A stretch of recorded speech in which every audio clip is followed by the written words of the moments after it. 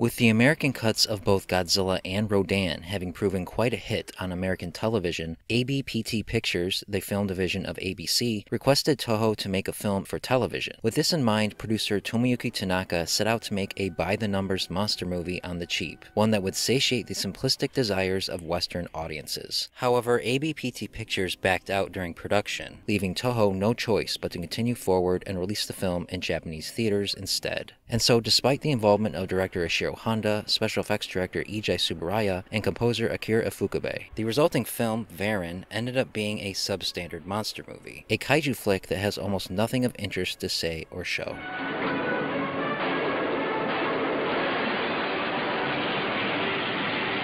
When two scientists end up missing while on an expedition in Iwai village, further investigation reveals a massive prehistoric reptile living in the nearby lake. The creature, called Varan, is awoken and destroys the village, and following a failed attack by the Japanese self-defense force, it takes flight and begins heading towards Tokyo. With Varan fast approaching, Japan has to think fast and utilize every strategy at their disposal before the monster lays waste to the nation's capital.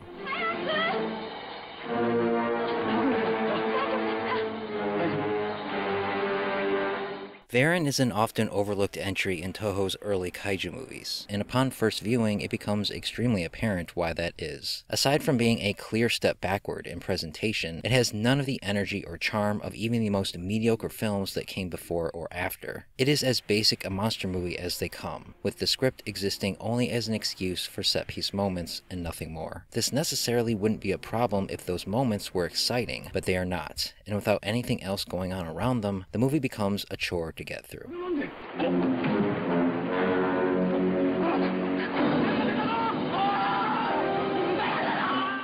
It certainly doesn't help that the human cast of Varan is utterly superfluous to what little of a story there is. No attempt is made to give any of them any sort of characterization, and so instead what you get is blank slates that fill the roles you expect in a monster movie. Scientists, military types, journalists, they're all here, but are given nothing to do. The closest thing the film has to an actual character is Yuriko, played by Ayumi Sonoda, a reporter and the sister of one of the missing scholars. This could have provided some human emotion to the story, but is given no development at all. In fact, she, along with the main human hero Kenji, drop out of the film halfway through when it focuses on stopping Varan. Human characterization was clearly not the focus when making this movie, which is no surprise given the troubled production and its intended audience.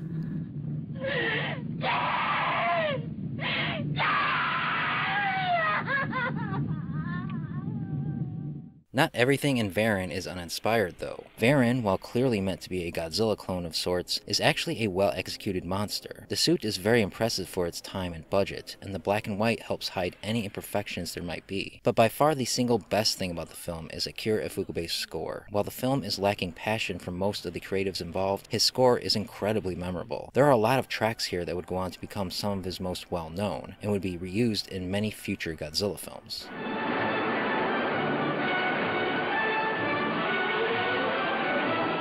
If Varan feels cheap and rushed, that's because it was. More so than any other film Ishiro Honda and his crew made, this was a job born not of passion but of business, one that fell through, and thus forced their hand to mine something of value out of an unfortunate situation. Given this knowledge, it's hard to fault the film too much for what it doesn't do. This was meant to be a made-for-TV monster movie for American audiences. They weren't trying to make something the slightest bit intellectually curious, and you can tell. It's got a decent monster, the special effects aren't the worst, and the score by Akira Ifukube is really good, but aside from that there isn't much to see here. It's not offensively bad, just mostly boring. If you're a kaiju completionist, check it out at least once, but for everyone else, you just might want to skip it.